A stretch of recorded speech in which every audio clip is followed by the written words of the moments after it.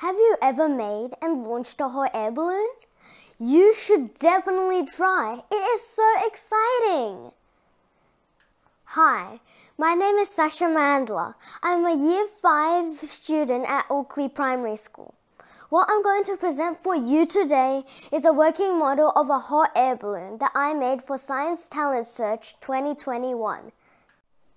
The materials you need: tissue paper and paper for envelope, can from a fizzy drink for burner, stapler, scissors, glue, bamboo skewers to make the balloon skirt more stable, and cotton twine to connect basket, burner, and envelope together.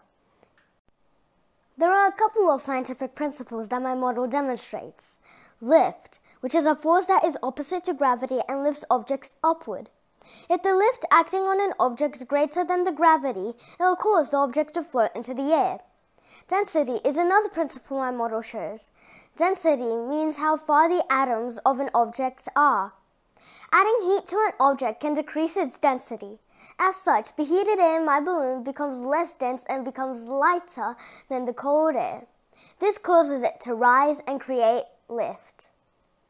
It took me a couple of months and 3 tries to make my balloon fly. The first model was too tall and skinny. It looked like a sausage and didn't want to lift even itself.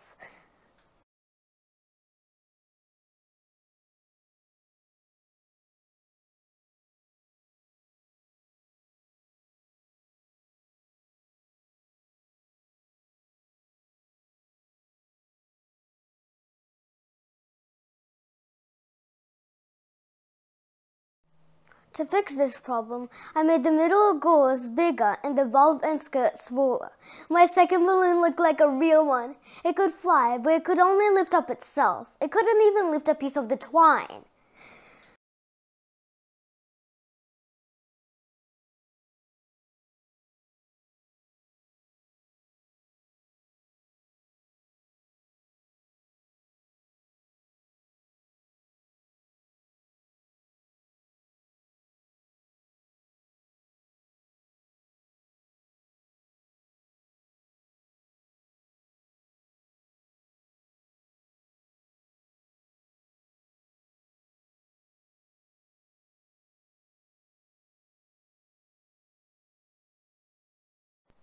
I had to make it lighter, so I decreased the size of the glued side of the balloon and the width of the skirt.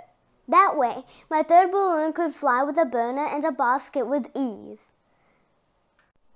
Although my model is very easy to use, you need a partner to help. First, take the hairdryer and turn it on to heat up the air the hairdryer produces. After the hairdryer warms up, you'll need to hold the balloon on top of the hairdryer. The head of the hairdryer has to be facing up into the balloon. Your partner will hold the balloon. Keep the hairdryer under the balloon for a minute for it to have enough heat inside. Make sure the hairdryer is on. After a minute, make a countdown of your choosing, then turn the hairdryer off and let the balloon go. Watch your balloon hit the ceiling!